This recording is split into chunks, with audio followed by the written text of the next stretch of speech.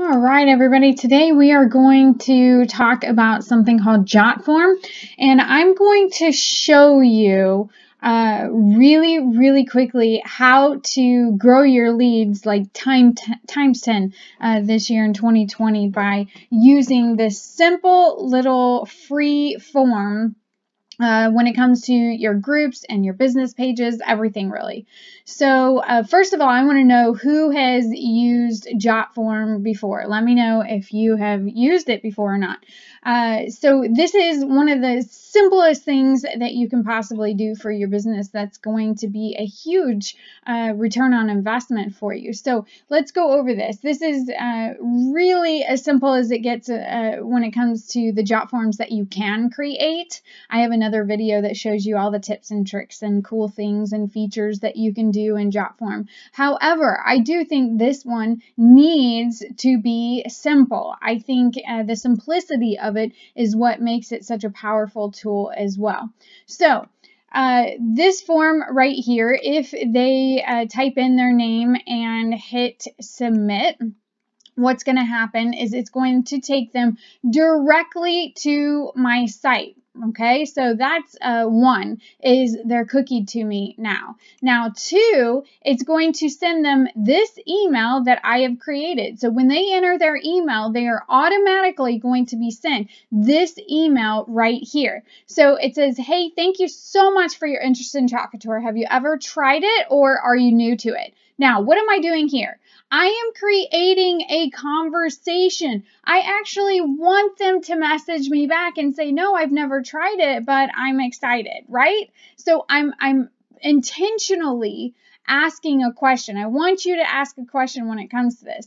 And then it says, I promise to keep you up to date, blah, blah, blah. Do you know that we have a subscription box? What's the number one thing that you want to tell your customers? You need to figure out a call to action that you want them to check out, okay? So I want them to check out our subscription box. So I said, check out more information here.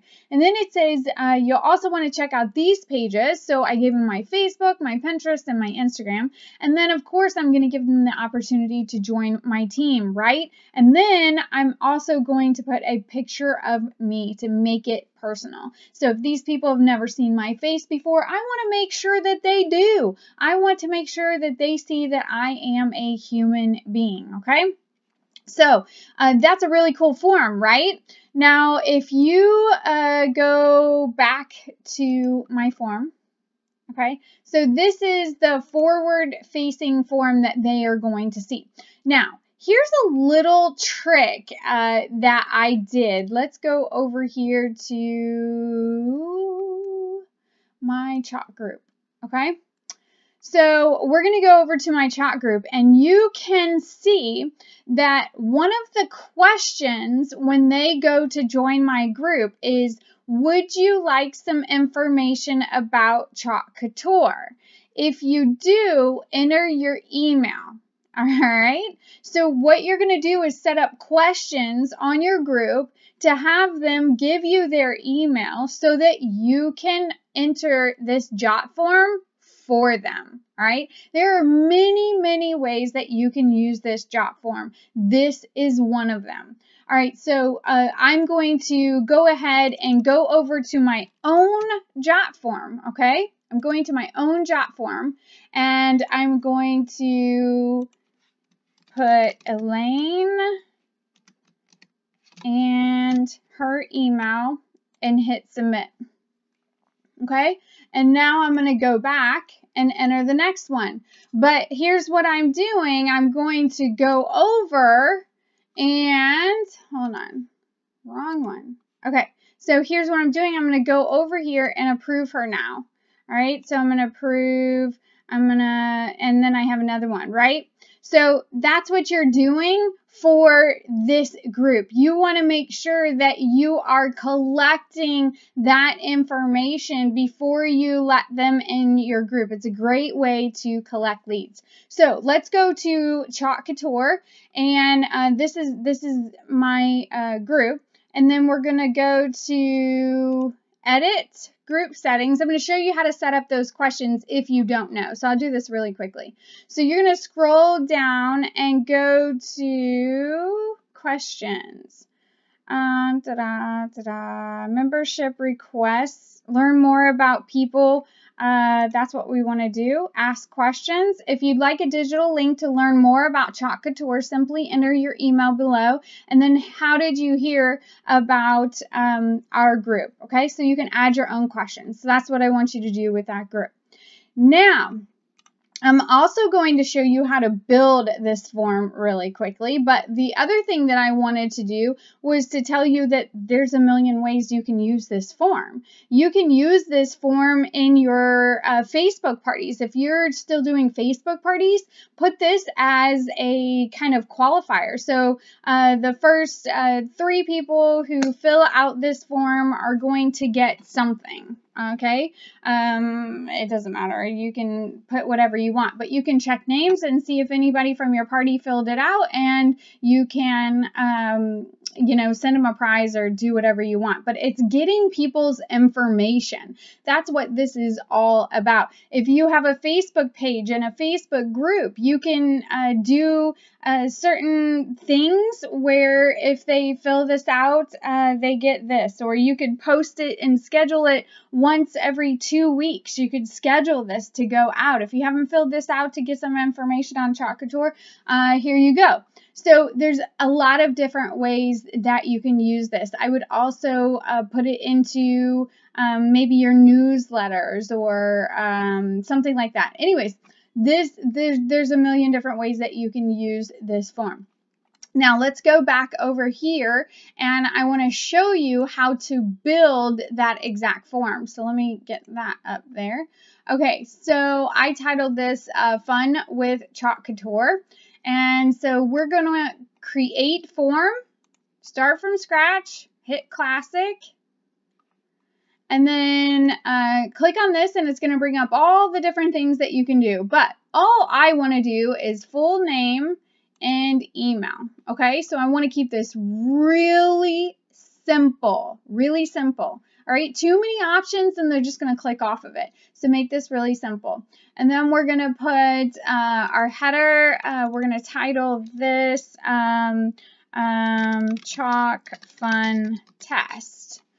And now I want to add a picture. So I'm going to click on image right here and choose a file, upload. Let's go to Chalk Couture. We're going to go to this one. All right. So you literally drag that where you want. So I had that up there. And then I added another picture at the bottom for the form. And that was choose a file, upload. I don't know. It was some random thing that I chose. We're just going to choose one. Okay, so there you go. Now, I also added some text that said, so I hit this text button and you click on it. Don't forget to hit the submit button.